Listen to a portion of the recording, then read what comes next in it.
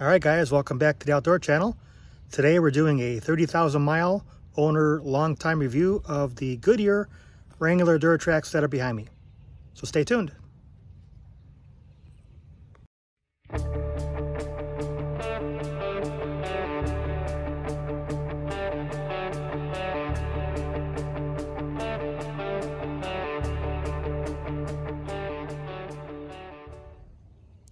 All right, so behind me is my 2021 Chevrolet Trail Boss.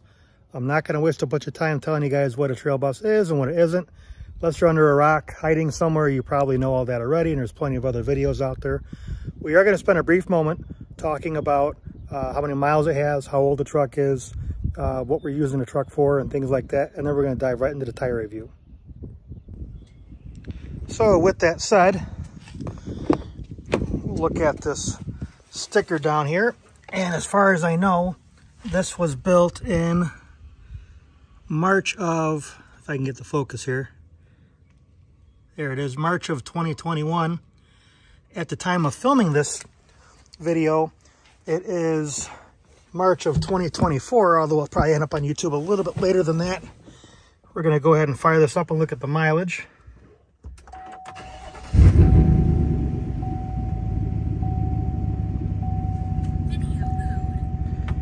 And we're actually a little over 30,000 miles there. You can see that there. As far as the truck use, it gets a little bit of everything. Highway miles, local miles. Although I will say it's a little bit more biased on local miles because that Trailblazer there is the daily driver to work. So a little more biased on local. Family hauler. We do haul with it. It's a standard bed instead of the short bed you see on most trucks. We do tow the boat, we tow the camper. So like I said, a little bit of everything as far as using the truck. So getting into the tire review, this says, I know it's on its side, but it's a 275, 65, 18. This is the stock 18 wheel that comes from GM on the Trail Boss. They do have a 20-inch wheel option. We're gonna take a measurement here. It's supposed to be 32 inches tall and I think 10.8 inches wide. Unfortunately and fortunately, the way tire companies measure this isn't all that standardized. And again, the government's not in there monkeying with things, but at the same time, depending on what manufacturer you get, the tire may be a little bigger or a little smaller. So looking at this, I'm not sure how well the camera is going to pick this up or not, but it's really measuring about 31.5 inches tall instead of the full 32. And again, that's not unique to this tire. That's pretty common with manufacturers. And as far as the width, you have to go from sidewall to sidewall, not from tread to tread. So I'm going to kind of do my best to get a reasonable estimate here. And that's supposed to be 10.8.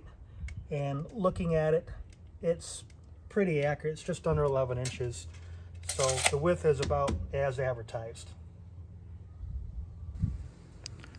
All right, as we're talking about the dimensions of the tire, despite my comments a few moments ago, the overall height and a little bit of the width is going to be influenced a bit by whatever wheel you have here on your vehicle.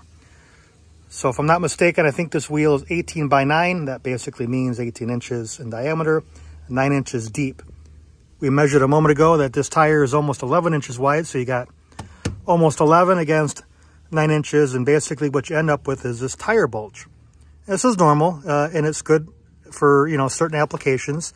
It's also going to help protect the wheel a little bit against rocks or even a little curb rash, whatever, a little bit better versus, you know, something that's a little bit wider. As an example, if this was kind of an uncommon size, like 18 by 10, really you would see that, you know, 20 by 10 if this was a little bit wider diameter.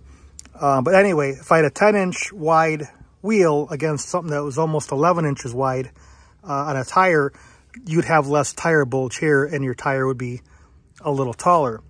And then if you had something wider, let's say you had 11 or 12-inch wide wheel with something of this size, you'll have something that you call, you know, tire stretch, where you don't really have any bulge, it's just kind of coming out to the rim.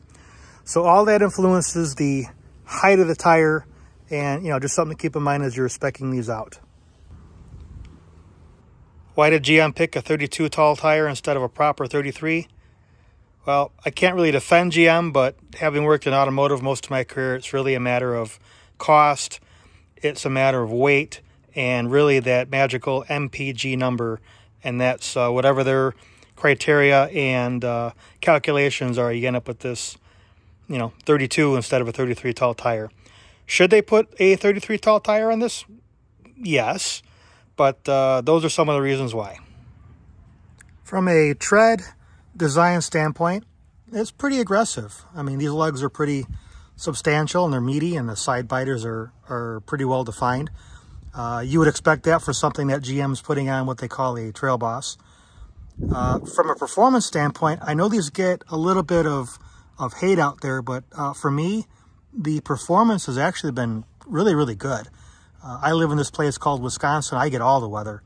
And snow, rain, dry, a little bit of off-road gravel that I do. They have actually performed very, very well. I've been really happy with that. Even with the 30,000 miles that we've worn on this tire, the snowstorm we had just, a few weeks ago from making this video, the tires, maybe they don't perform as well as they did new, but still, I was really happy with it. It kept me safe going back and forth to where I needed to go in the middle of that storm.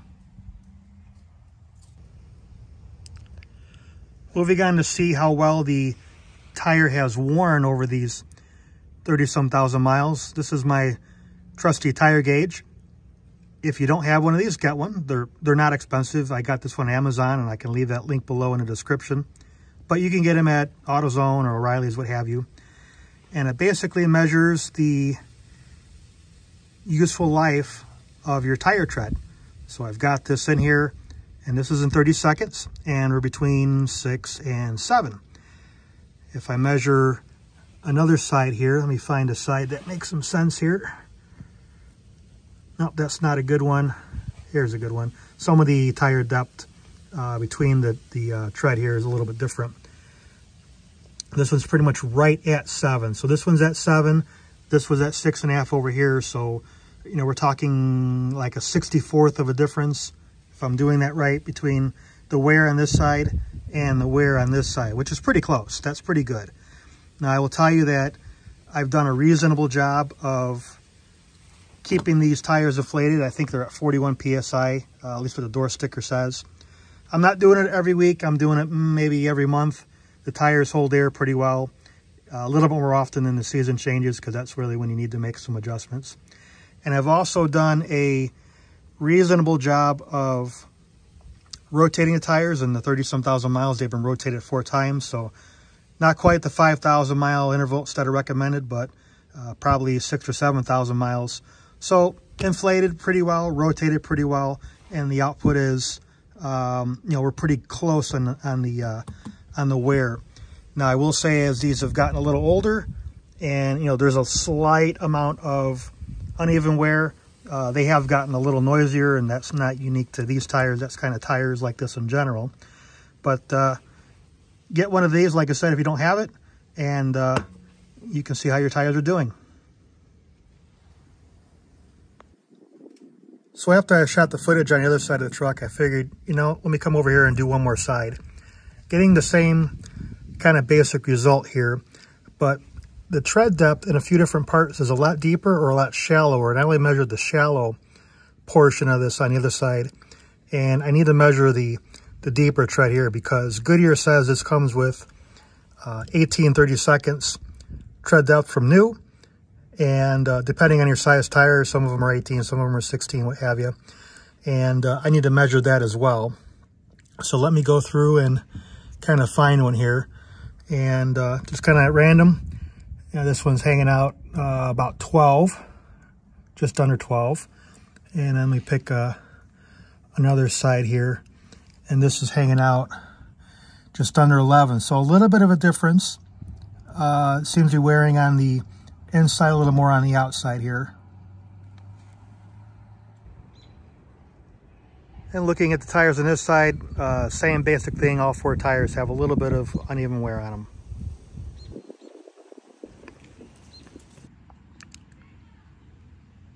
Now, the last thing to really talk about with the tires is the road noise.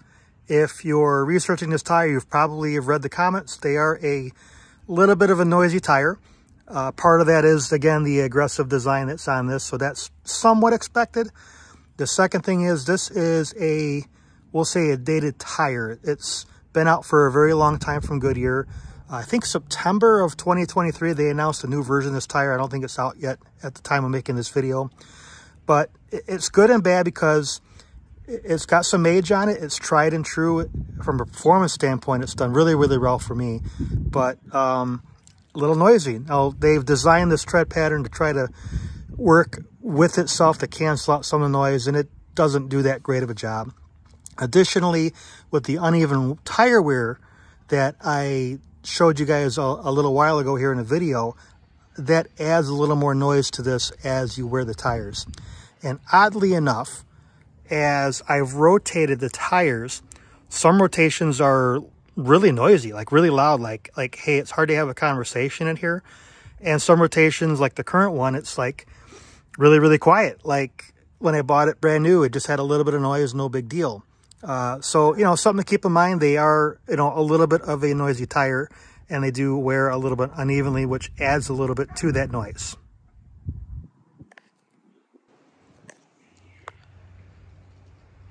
All right, so to wrap things up, would I buy this tire again? You know, I like the appearance. The size is the size. You know, you always get a bigger one. The performance has been, you know, again, in my case, fantastic. The road noise and the little bit of uneven tire wear is a little bit of a concern. So with those things said, I've gone with a Mickey Thompson Baja Boss. Now, I have not used this tire yet, so I'm going to do a review on this at some point here down the road. So like and subscribe, you get to see how this comes out. Now, this is a 35-1250, so a little bit different tire. I know I'm not comparing apples to apples here, but you guys get the idea. We're going to do a little bit of suspension work here in the truck. But no, I did not buy these tires again. And I've had like really good luck with a lot of Goodyear tires over the years. I've had different, you know, automobiles and trucks and cars and stuff like that. And again, maybe if I get a chance to try the new version of this tire from Goodyear, it may change my mind. Nothing wrong with the tire, but I have decided to go with something a little bit different. And by the way, here's the difference between a 35 12.5 and a 32 10.8.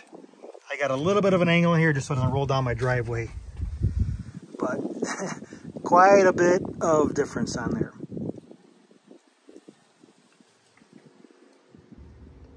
All right, guys, so there's my 3-year, 30,000 mile review of the Goodyear Wrangler DuraTrac tire.